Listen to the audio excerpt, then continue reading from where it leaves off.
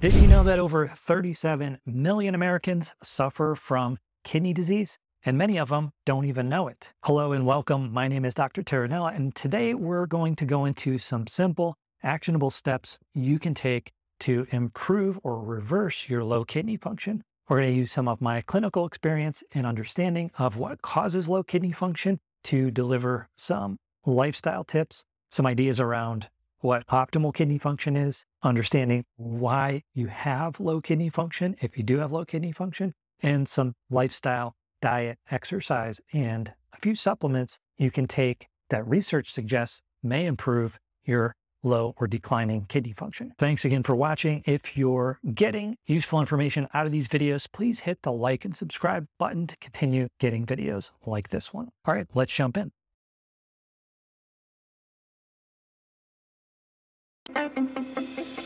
So today we're going to be diving into some simple actionable steps that you can do to improve or reverse your low kidney function. But you do have to be mindful of how severe your kidney function is and make sure you're running these things through your doctor. Make sure they know what you're taking and doing. The worse your kidney function is, the more things you put into your body. Sometimes things can get worse. So with that in mind, before we jump into the things you can do to reverse low kidney function, I want to touch briefly on what normal kidney function is and how it's measured. The measurement of kidney function is usually done by two primary tests.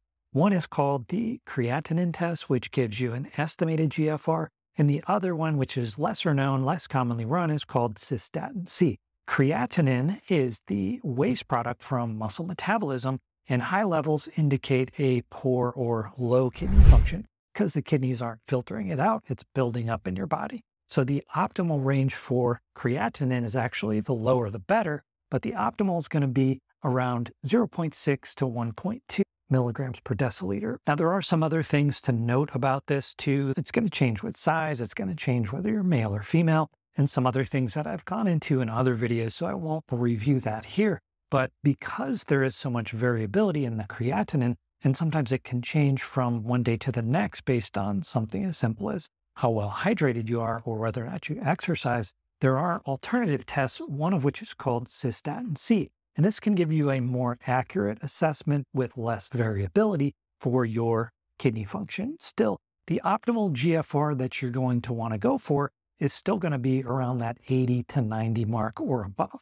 So keep that in mind, more so on the consistency of your tests. One test may jump out as an outlier and say, oh, there's a problem. Another test may show, oh, everything's fine. And as long as you're getting, for the most part, normal kidney function levels, it's not really something to be worried about. But if you're getting over the years declining, and it's not bouncing back up, that's when you know you might have a problem and you might want to implement some of these strategies or look at what could be impacting your kidneys to create this lower kidney function. So remember, your kidneys are filtering waste, so the more efficient that is, the less waste products are going to be circulating around in your body. So an estimated GFR of 90 or higher is going to be normal or optimal kidney function. As it starts to slip below that 80 to 90 mark, there may be an indication of mild or decreased kidney function. That's when you want to be more alert and diligent about what's going on in your body. Now, again, one test wouldn't necessarily say, oh, looks like you have some declining kidney function.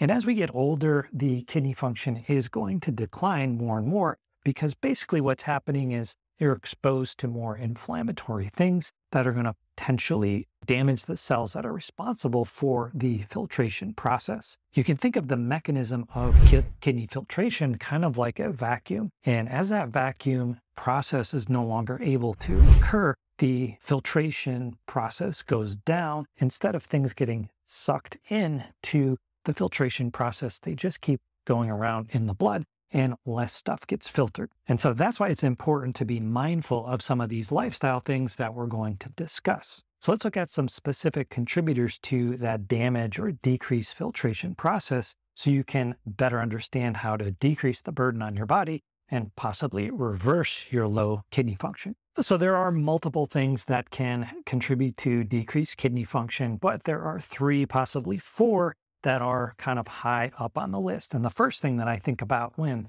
my patients have decreased kidney function is their blood pressure good, normal, and is their blood sugar good and normal? And sometimes this can be more difficult to assess when we're just doing a simple blood test every 6 months, 3 months, because you're not capturing the day-to-day rises and falls in both the blood pressure and the blood sugar. And so the diagnosis of what's causing these problems is also essential to understanding this. Medications and inflammation are another key variable to consider, and we'll look at some things you can do for that as well. So when we're thinking about how to reverse low kidney function, the key thing is to first understand what is causing your decreased kidney function. And first and foremost is getting multiple tests that's showing that decline in kidney function. So if you already have that, blood sugar is probably one of the most common reasons for this, followed by blood pressure. And so when you have improved glycemic control, you have less damage to those kidney cells. And we know that blood sugar is a major contributor to decreased kidney function because diabetes is one of the most common causes of chronic kidney disease. Now, you don't have to have actual overt diabetes in order to start having problems with your kidneys. So having a more even blood sugar is going to keep the insult to those kidney cells lower. And remember, the more damage or inflammation that's occurring to those kidney cells, the more likely you are to have problems with those kidney cells and decreased kidney function. So diet and exercise are the main things that you can do to improve your glycemic control. You can also wear a continuous glucose monitor to see if you're having higher than normal peaks, to see if that may be an additional contributor to your decreased kidney function. Now, improving your blood sugar control sometimes can take months or even years to get to more of that optimal state. And with that, you're also going to see a slow improvement in your kidney function as well. So don't expect to see a change overnight unless you just had some kind of fluke decline in your last kidney function test. And just to put another finer point on what's happening with the kidneys, the hemoglobin A1C is a measurement of the amount of glycation that's happening to the protein on the hemoglobin molecule. So the more of that that's occurring, the more high blood sugar you have.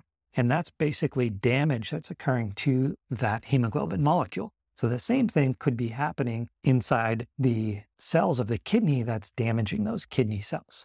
So the higher your A1C, the more likely you have a problem like this occurring in your kidney cells, kidney tissue as well. But you don't necessarily need to have a high A1C to have this problem. Okay, moving on to blood pressure. So we know that high blood pressure can damage kidneys as well. You can think of this more like a pressurized effect on those kidney cells when you're pressure washing something, or the pressure that happens with each step that you take. You start to build up a callus, or using your hands a lot, you start to get callus. That same kind of pressure, high pressure environment in those kidney cells, which are very delicate, can lead to some kind of callousing effect there and reduce their ability to filter that blood. When you have super high elevated blood pressure, you don't want to necessarily drop it too quickly, but you do want to get your blood pressure reading down to around 120/80, or perhaps even lower than that. With intensive interventions at lowering your blood pressure when it's elevated, you can also see a marked improvement in your kidney function over the short and long term. Short meaning months, long term meaning years. This can be achieved by taking medications, and I've also gone into a lot more detail in some other videos on how to optimize your blood pressure when you're having ongoing blood pressure issues. Again, it can go back to some of the dietary things that we just mentioned, low carb, low glycemic index foods, which are going to lead to more even blood sugar, and also exercising more regularly is going to allow those arteries to be more responsive and dynamic to the need for higher pressure at different times. It's going to allow your blood to be able to get diffused to where it's needed without necessarily pressuring those arteries too much. And remember, it's not always just about doing the right things and putting it on autopilot. You also have to test to make sure these interventions are actually working. Testing is always essential to make sure you're on the right track.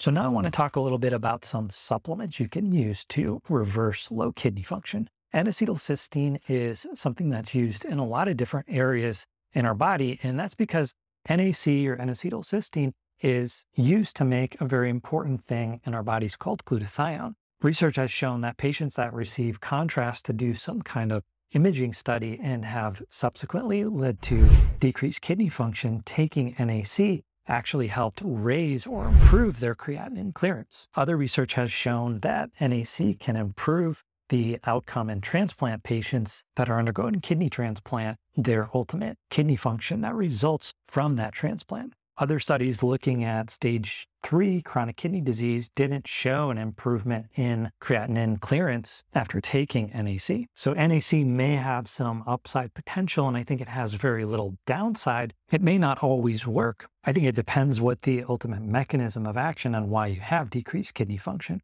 If you're having ongoing high blood pressure, NAC may not be the right thing for you. If you have decreased kidney function due to inflammatory reasons, or if you have decreased glutathione levels for other reasons, NAC may be the right thing.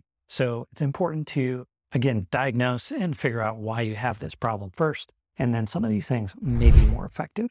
Vitamin E is another supplement that's shown some promise in decreased kidney function. Supplementing with vitamin E normalized creatinine clearance in patients with type 1 diabetes, suggesting that that antioxidant effect may be helpful to improve kidney function in diabetic patients. And this was in one study, and you can see that study here. Now, I mentioned some lifestyle things above, but regular exercise and making sure your tissues are getting perfused or able to dilate and move throughout your body, and especially that the kidneys are getting what they need, is going to be crucial to optimizing your kidney function. So decreasing inflammation by optimizing your diet, decreasing your blood pressure through exercise, diet, or medications is going to reduce the impact, negative impact on those kidney cells, and maybe some NAC or glutathione support and vitamin E all may be helpful for helping you reverse your low kidney function. It's important to remember, though,